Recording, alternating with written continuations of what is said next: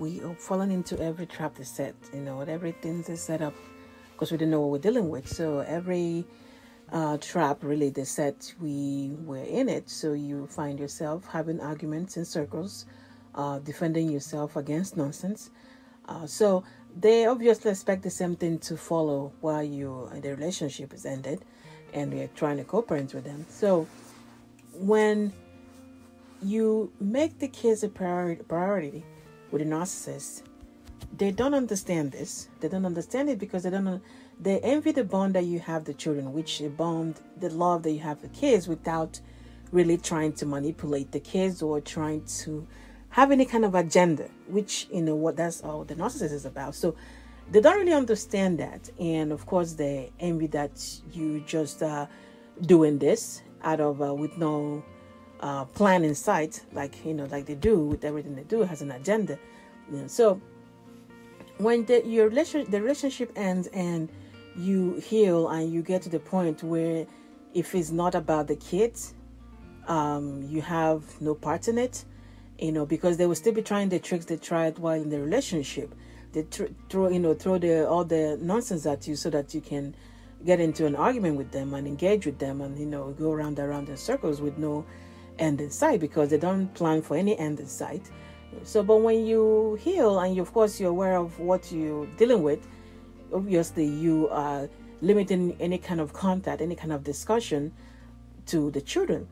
And of course, the narcissist is obviously trying to get you to engage more. So what the narcissist actually thinks, or their thoughts on you maintaining the children as a priority, is they're angry.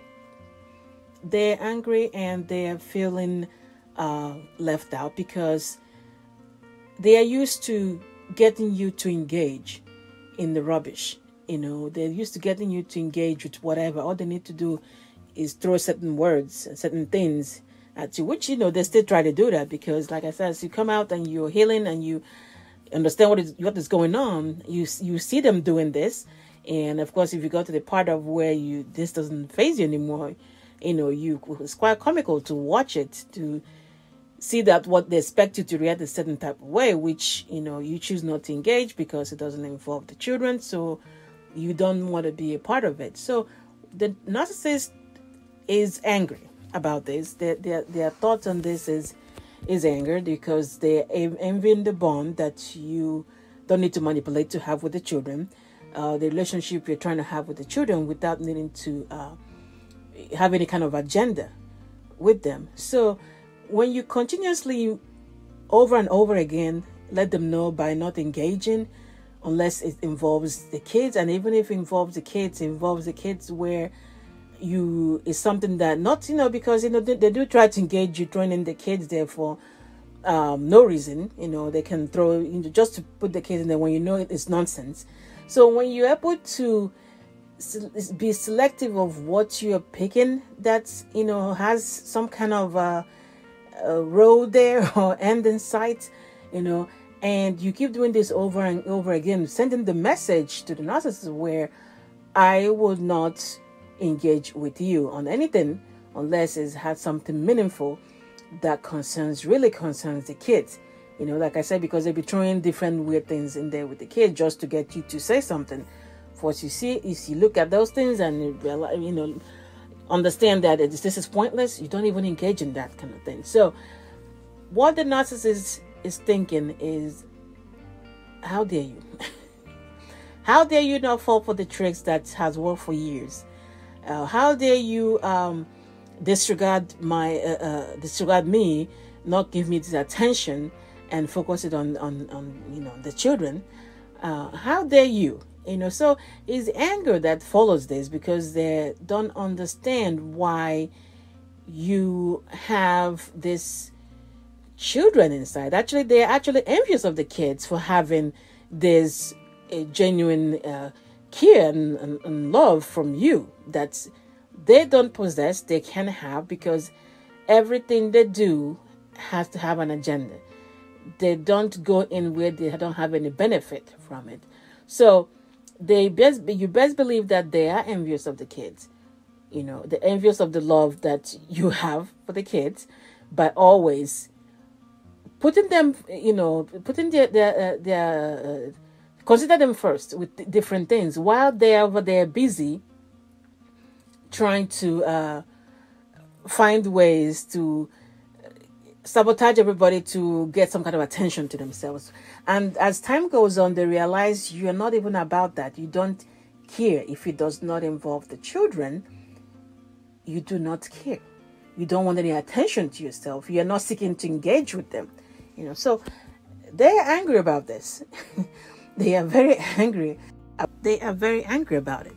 So as you heal, as you recover and getting your mind together and focusing solely on the kids, you best believe that the narcissist is busy being mad about this, being angry why they can't draw you into any kind of nonsensical conversation. And of course, this in turn makes them start resenting the children. They're envious about the bond you have with the children, because you know that the only reason that they need the children or they pretend they care for the children is to use them for supply. So with time, they'll start resenting the children as well, because they come rain or shine, if it doesn't involve them, you don't engage. And they need you to engage, especially if there's no, there's always a supply, but they don't really get enough of supply. So if they don't get a negative energy they want from you or whatever, and the only thing stopping them is the kids. If the kids are not part of it, you don't care. So with time, they will start resenting the kids. This sometimes will make them ghost the children or cancel plans with the children or triangulate the children with other children on the new supply. These are all calculated, and they don't understand why you are just, you have this love for the children. There's no plan. You have no agenda like they do. They don't understand how that is. So their thoughts on this that as time goes on, over and over, in the beginning, it might look like they don't understand what you're doing, or that they can feel they can still draw you out and get you to engage with them. But as time goes on, they get this, that you are maintaining. If it's not about the children, I will not engage with you. With time, they get mad. They start resenting the kids because they are envious of the love. They're envious of the love that you have for the children, and this gets them mad. And with time, they will resent the kids, and you see them acting out in certain ways. This is them showing how come these people, these kids, are stopping me from getting the supply. This is when like I said, they use the kids for supply. They use everybody for supply. So if they're not getting the supply from the narcissist, the new supply, or they're not getting enough from the kids, they need that supply from you. And if it doesn't involve the kids, no matter what they say to you, you do not react. So they will get mad that you are continuously maintaining the children as a priority. If it doesn't involve the kids, you don't engage. And to that, I say, keep on keeping on.